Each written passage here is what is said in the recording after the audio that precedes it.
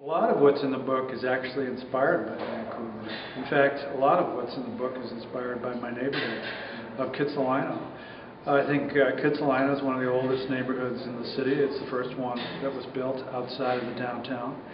And it has all those walking distance features of it. It has a variety of house types. It has, rental suites, apartment buildings. It has all kinds of things. I think what it's doing that's kind of tragic is misunderstanding the strength of the streetcar city framework.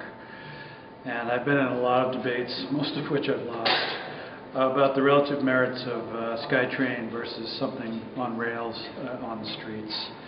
And I think that SkyTrain has a lot of advantages, of speed, but it's tremendously expensive for what it does.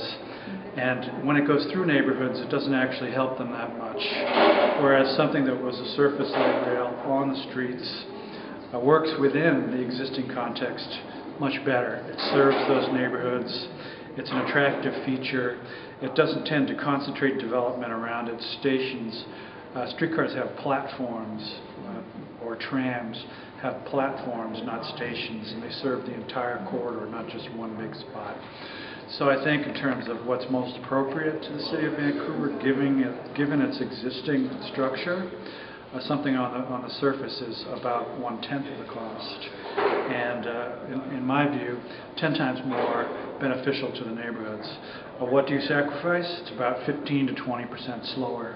So we're spending, in addition, we're spending many billions of dollars extra just for 5 minutes here or 10 minutes there, and I don't think it makes any sense.